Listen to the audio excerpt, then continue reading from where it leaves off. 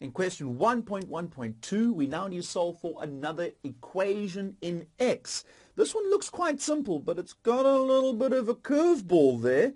But guess what? They've given us a clue to tell us how to solve this curveball. Let's see what that clue is, and let's see how we're going to solve this one. Okay, so here's our equation. We have x multiplying into a bracket that has x inside of it, and it's all equal to 2 on that side. Now, I hope you're all shouting at me, Mr. Maree, Mr. Maree. It's firstly time to simplify this left-hand side here. Not really too sure what I'm needing to do until I've gotten rid of those brackets over there, times that x into that set of brackets, and then something's going to jump out at you. Let's check it out.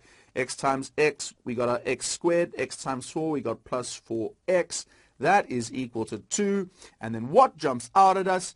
The fact that this is a quadratic equation. What? Quadratic? That's because the unknown is to a power of 2. I have a quadratic.